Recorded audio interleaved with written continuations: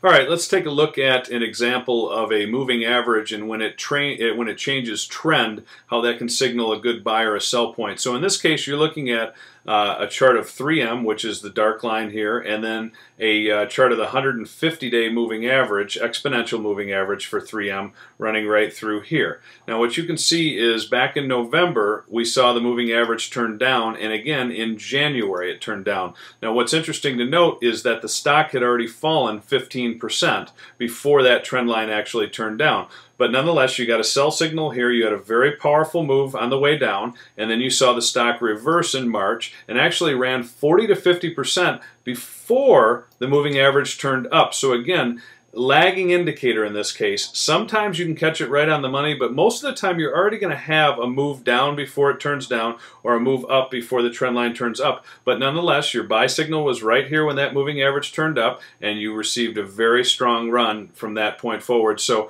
what I want you to learn is moving averages work brilliantly in strong trends, which is exactly what you've got here.